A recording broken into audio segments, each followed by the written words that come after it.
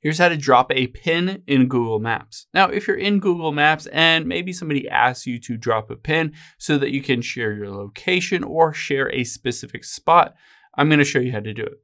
Let's open up Google Maps here, and let's say we're in Washington, D.C., or we just want to drop a pin in Washington, D.C. Now, I'm going to zoom into the White House here, and let's say on here, I want to drop a pin right here. So maybe I'm going to meet some friends at this intersection and I wanted to drop a pin and share it with them, or I just wanted to save it because this is a trip. Now, the best part is if you zoom in, you want to make sure you're not tapping on a specific location. So if you tap on this hopped fountains here, you can see it'll pop up with that. It doesn't allow you to drop a pin.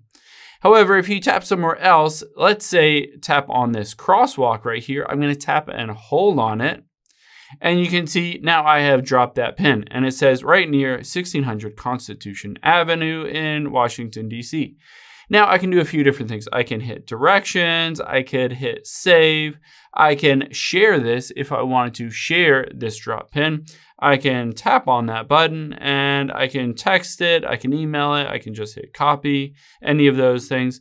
But let's just hit save in this instance and hit on favorites.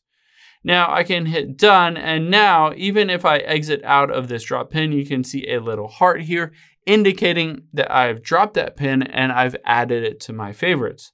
Of course, you can always just tap on it and you can, again, share that, start navigating to it, all of that stuff. And if you wanted to remove it, you can hit that saved button and then just uncheck it and hit done. And now essentially you have removed that pin from Google Maps. Hope this helps. If you have any questions on that, leave them in the comments down below and I'll catch you on the next one.